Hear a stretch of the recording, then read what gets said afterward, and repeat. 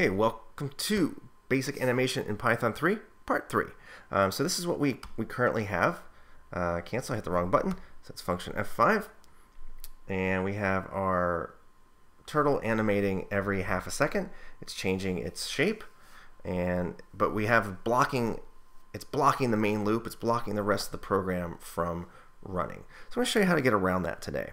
And we're going to do that by using something called the ontimer method.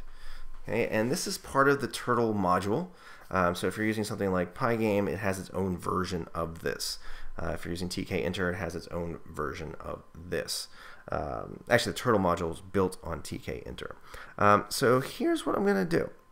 I'm going to watch what I'm doing here. I'm going to stop using this time module. I'm not going to need it anymore. Okay. Well, actually, no. I'm going to let me think about this. No, I don't need that anymore.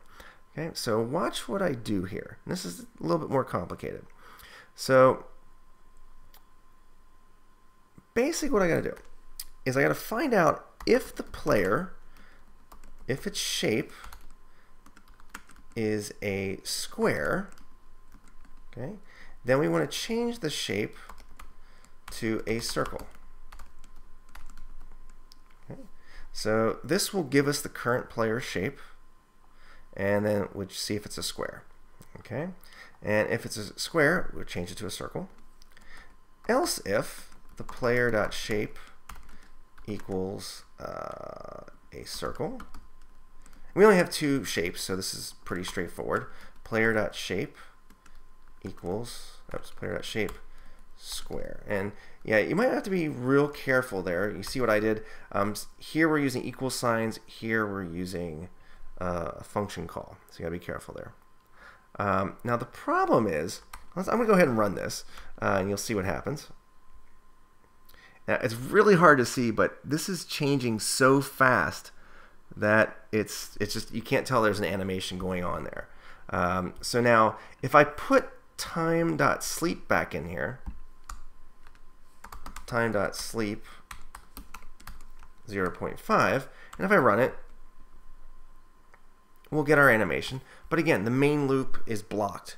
It's only running once per second. And usually you're going to need that main loop running about, maybe 30 times a second is a good frame rate. So here's what we're going to do. Now watch this. This is pretty cool. We're going to use the ontimer method. So we're going to set a timer. And it's win, because we put win up here, dot ontimer.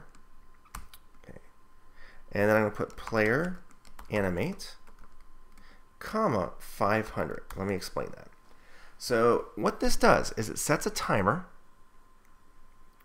and it says after 500 milliseconds, which is half a second, call the function player animate. Okay, notice there's no parentheses here, even though there's parentheses here. Okay, it's going to call this function every half a second. Okay. Now watch what I do here. This is important. So I only need to call this method one time. And I have to pull this back. Okay? Over to the left. So before my while true loop, okay, I'm going to do it. I'm going to call this method. That will update the animation and set the timer. And then it keeps calling it and calling it and calling it. Meanwhile, the while true loop is going to keep running. Okay. Now we're probably going to see a little bit of an error here, or a bug, and I'll explain it in a second. So F5, I'm going to run it. Okay. So you can see how it's not changing. Okay. But the main loop is running. If you look here, you can tell it's running a little bit. And you see I got the little red spinny beach ball. Okay. This will possibly lock up your computer. So hopefully you didn't start running this until I finish the explanation. The reason for this is it just locks up the thread. It's kind of hard to explain. So to fix this, you put in here win.update, and that makes sure that the loop breaks for kind of takes a little break and then updates the screen for you. So I hit function F5. Okay, now we see the animation is running, and the main loop is still running. Okay, it's just going. It's going really, really fast now. So we could, at this point in the main loop, we could have other things moving on the screen. We could be playing sounds, checking for collisions, etc., etc., checking the score, all checking to see if there's lives left, all those kinds of things. But notice the animation keeps running. Okay, so that's pretty cool. So that is kind of where we're at with this now. Okay, so I'm going to stop there, and in the next video we're going to learn how to do this. I believe it's the next video. We're going to learn how to do this with pictures, possibly. So let's find out. I can't remember what the actual next one is. Talk to you soon.